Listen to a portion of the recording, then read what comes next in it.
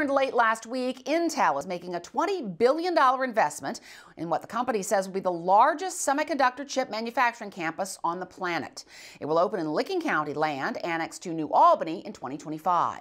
But there isn't much intel about the incentive package that was offered to lure Intel to Ohio.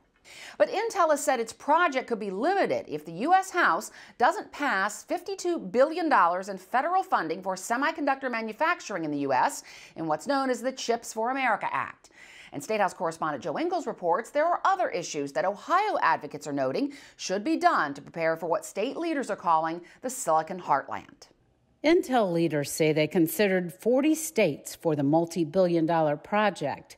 They chose a 1,000-acre plot of land in New Albany, where Intel CEO Pat Gelsinger says the company could expand to eventually be a $100 billion semiconductor chip center.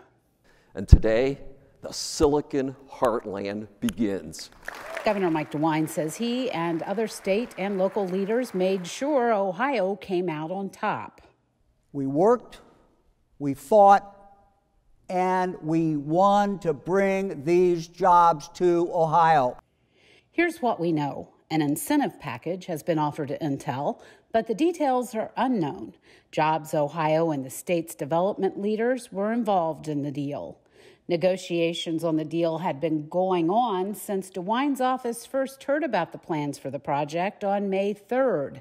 The state budget passed last summer included a provision to double the length of state tax credits from 15 to 30 years for so-called mega projects with more than $1 billion in investments. And State Route 161 into New Albany will be widened as part of the project. Lieutenant Governor John Husted hinted at the scope of it. For every 6 cents of capital investment the state of Ohio will make, Intel will make $1.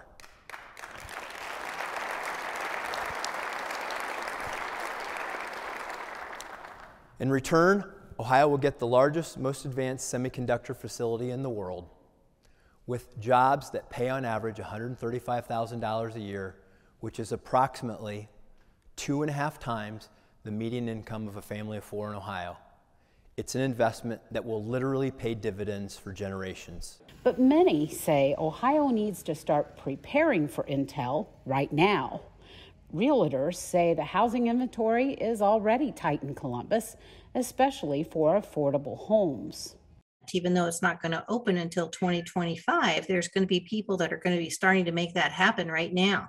And where are they going to live?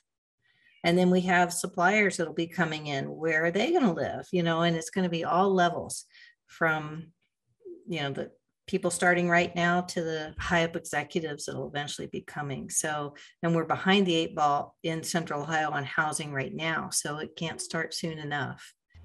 Housing values are expected to rise as a result. Advocates say that's a problem for low-income Ohioans who already cannot find affordable places to live. And then there's the need for public transportation. So I don't know what exactly that looks like, if that's something like a dedicated bus line or even rail systems. We want to make sure that people have access to those jobs. The rising value of land is a problem for farmers, too, if they want to continue farming. Chris Gibbs is the former Shelby County Republican Party chair and a farmer in Northwest Ohio. He heads up the group called Rural Voices USA, which says it's focused on bridging the rural-urban divide. It's good news if you're on the selling end of that, but it's not so good news for a farmer in the either close proximity or even out a little further. As land values rise, then it makes it harder for farmers to access land and to purchase land.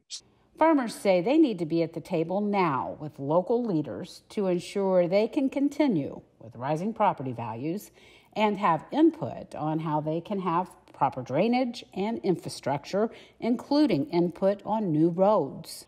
The latest and greatest trend in roadway design and development has been to utilize roundabouts.